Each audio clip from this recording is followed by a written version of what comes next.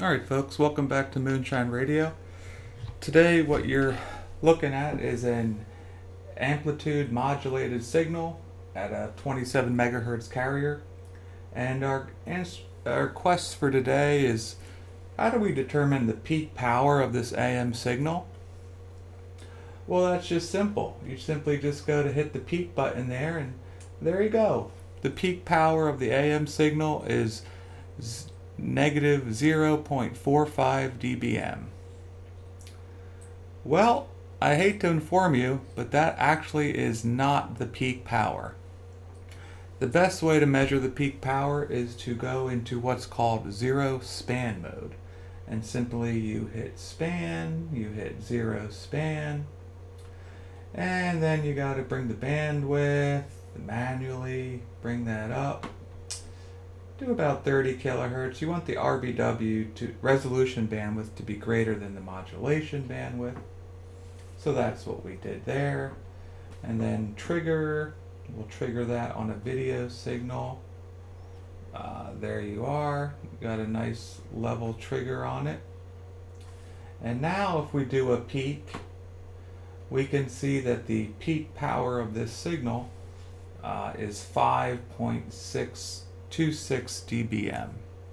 So that is the peak power of this AM signal. Well, why is that number important? Well, if you're going to cascade this thing into another amplifier, this is the number that you want to know what's coming out of your signal generator. It's not 0 dBm, it's actually 5.26 dBm.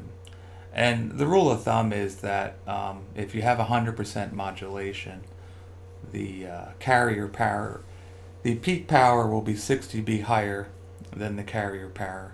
So if your spec can doesn't have this zero span ability, one, you should probably get a better spec can. But if it doesn't, when you go back to the legacy span, that the number that you measure there, you want to add 6 to that, and that is truly the peak power of the AM signal.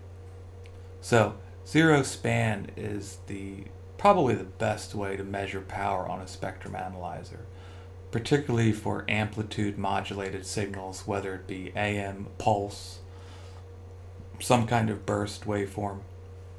And the one thing when you're doing zero span is you want to set the resolution bandwidth here to be greater than the modulation bandwidth. So AM signal 30 kilohertz resolution bandwidth is good, and if we do a peak, the peak power of this signal is 5.27 dBm.